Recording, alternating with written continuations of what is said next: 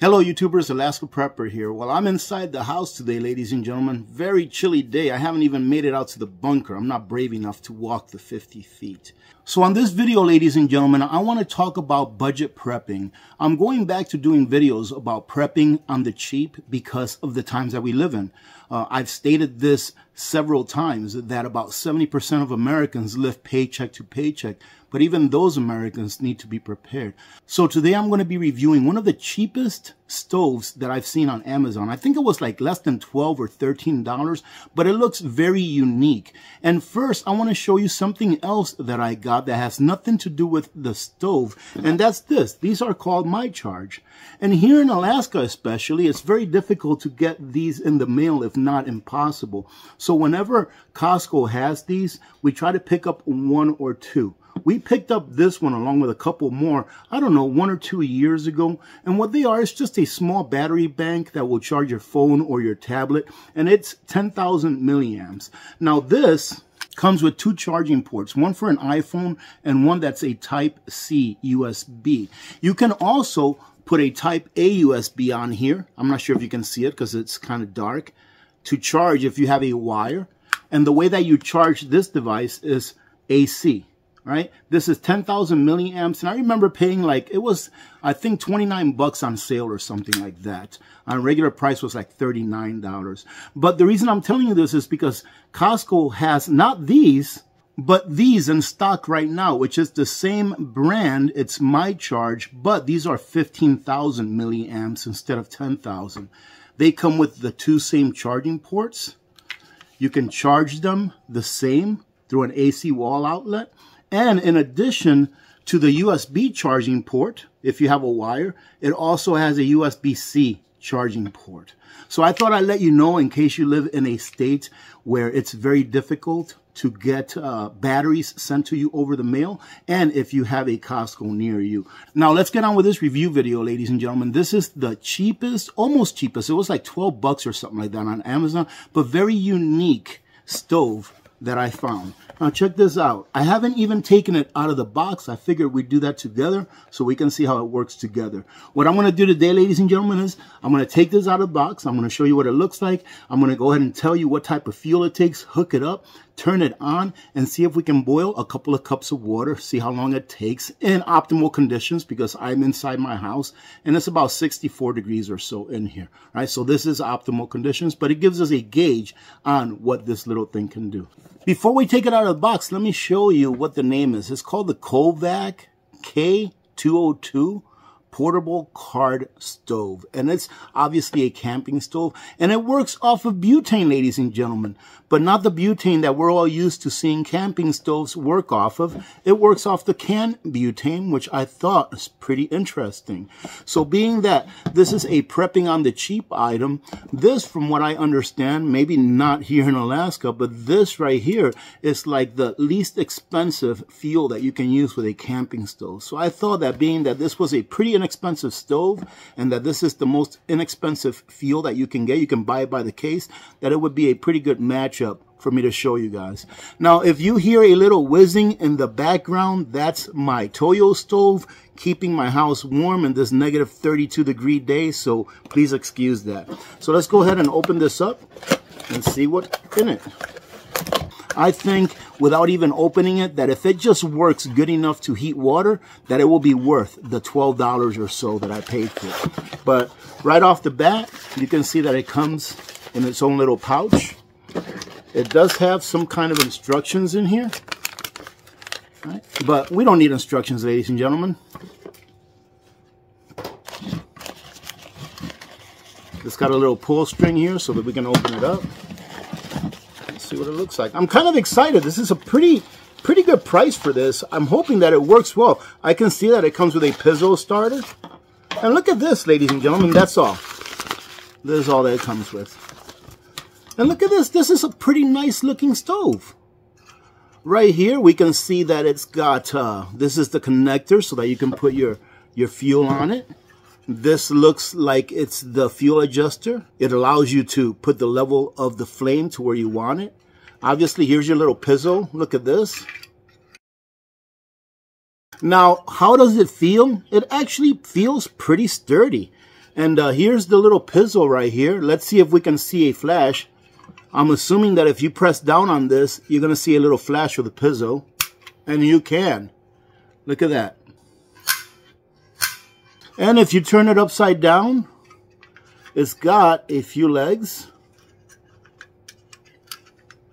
So far, for 12, 13 bucks, I'm thinking it's not bad. So that's it right there. You can see the burner right there. This is stainless steel. Okay, stainless steel. And I can only assume that this here is probably aluminum. Pretty sure it's not stainless steel. But they do sell these in different colors. Very simple. Nice, easy to set up.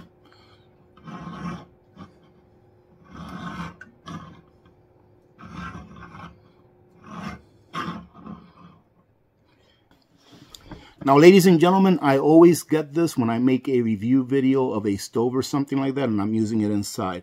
Our home is equipped with a CO2 detector. I have fire extinguishers on hand, very nearby, and it is very safe for me to do this inside. Now, you can see, ladies and gentlemen, that where you put your fuel has a couple of tabs, one right here and one right here. Now, I'm assuming that you're going to have to line up one of the tabs with this little cutout on your butane right here. Okay, so what we're going to do is this one right here seems to be sticking out a little bit more. So what we're going to do is we're going to go ahead and insert the lip on the bottom one, put it in, and then twist. There you go, and it's on. You just have to make sure that when you turn this on or when you put this on, that your stove is off. Okay, now we should be ready to rock and roll. One thing right here that I just noticed, check this out. See that? So right now your stove is not balanced. So we're going to have to put something under here. Let's see if we can take this and fold it up, the little bag that it came in, fold it up and put it under the bag. There you go. Now your stove is balanced.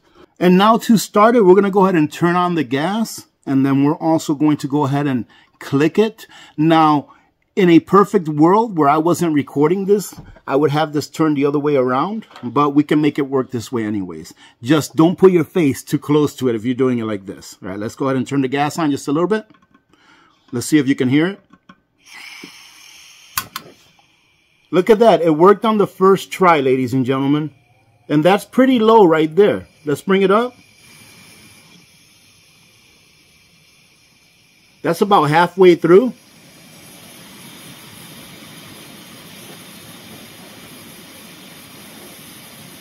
And that right there is open all the way. And what I'm going to do now, ladies and gentlemen, is I'm going to go ahead and get a small pot with 2 cups of water. And we'll see how long it takes for it to heat it up, at least to boiling or close to boiling, when we can see the little bubbles inside. That's going to give us a gauge of about how long it'll take for you to prepare enough water to, let's say, prepare a freeze-dried meal. Because most freeze-dried meals that I've seen out there, they usually take between 1.5 to 2 cups of hot water. All right, ladies and gentlemen, so here we have 2 cups of water, and this is a pretty decent size pot right here to put it up here, and it looks like we can put an even bigger pot. You see, I put it here in the middle, and it looks like we can put an even bigger pot on there. So we've got 2 cups of water in here, and I've learned throughout the years, ladies and gentlemen, of doing this to go ahead and show you all you know, some of the things that I might get called out on. So here is a thermometer. I'm putting it in here. And I'm just going to wait about 2 or 3 seconds or so. I know you probably can't see it from there, but I'm going to push hold. All right, I'm going to push hold on this button here so that you can see what the temperature of the water is. And let's see, I don't even know what it is right now. It's 52.5 or something like that. Yeah, 52.2 is the temperature of the water. Okay, that way you know that I didn't put water in here that was already hot. Okay, so now let's go ahead and start this. And I'm doing this by feel, really. Let's hope that, there you go. I'm going to go ahead and then we're going to go ahead and start our timer as soon as I get this taken care of. That way I don't make a mess, all right? So here's our timer zeroed out. Let's go ahead and turn this on low first. And there you go. You can see that it turned on. Let me start my timer. And you can see that our timer started. Now I'm going to go ahead and put this on high. Or as high as I can get it while being safe, okay? I don't want flames all over the place. And I'm not going to put a lid on it, okay? I'm just going to leave it open like that.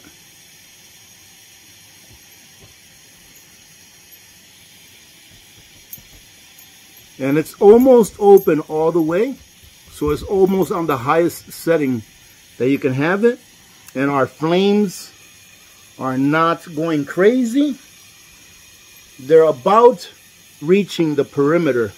So I'm not going to go ahead and put it up any higher. Let me see. Let me see if it'll work a little higher.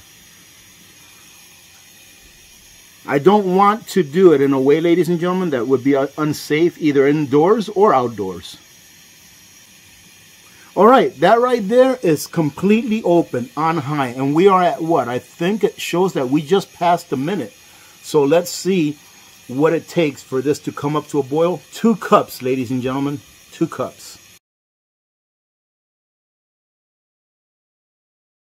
Now, from previous experience, ladies and gentlemen, I know that a jet boil can heat or bring to a boil, I believe it's 1 cup of water in like 100 seconds, which is pretty good. It means that in less than 3 minutes, you can get 2 cups of water coming to a boil in an environment that's indoors, but not outdoors. Outdoors, it takes a little longer, depending on how cold it is outside. Here, a couple of days ago, I did do a camping experiment outside with a new tent that I purchased, and I tried to heat up a couple of cups of water to make some coffee, and it took like 5-6 minutes to heat it up. Why? Well, because outside it was like -20, -25 degrees. But this right now seems to be doing a pretty good job. I can see bubbles already.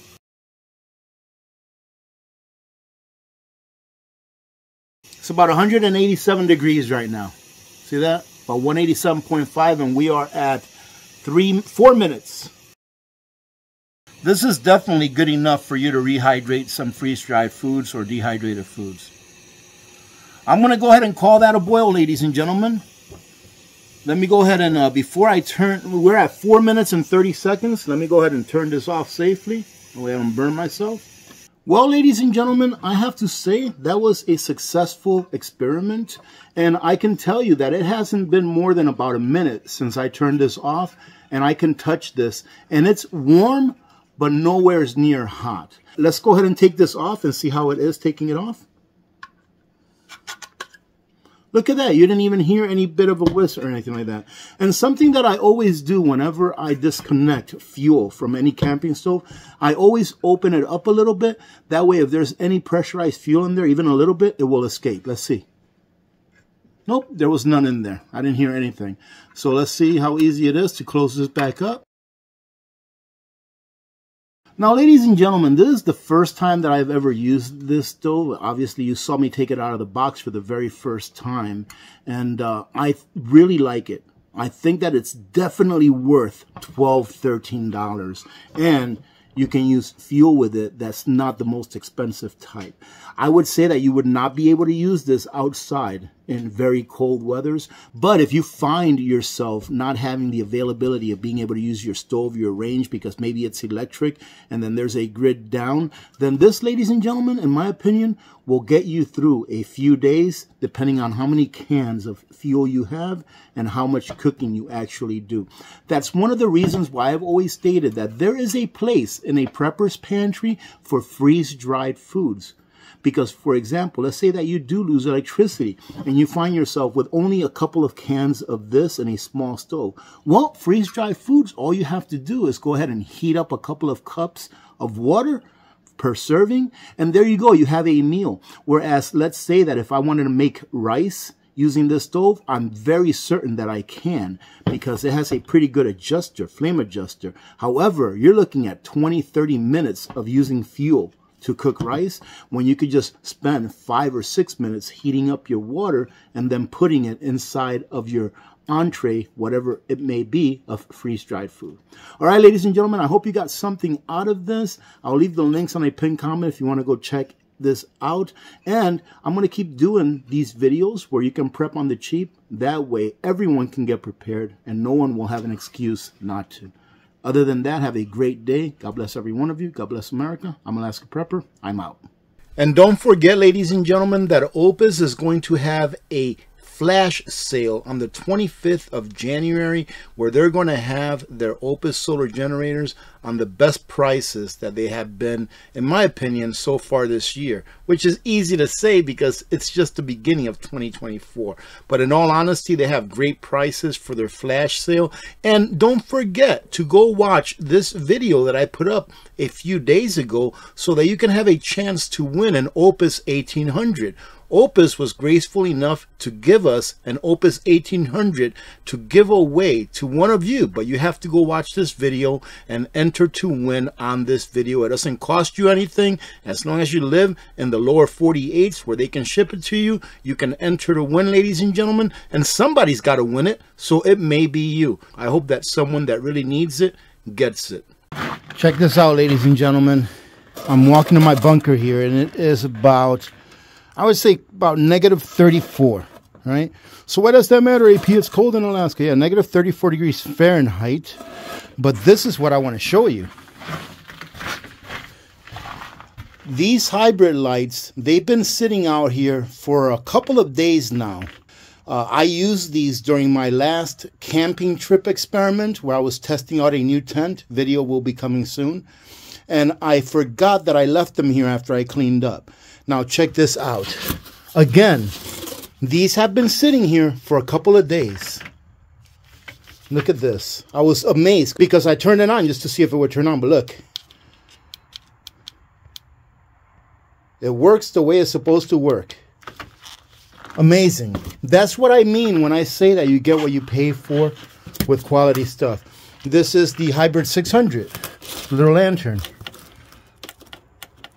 And now granted also, I had this Hybrid 600 in my tent the entire time that I was out in the cold, and it's still working. You can see there that it's saying, A, one of two things. I'm very cold or I'm almost out of battery power. I think that's what that means. It's almost out of battery power, but it still turns on at negative 34 degrees.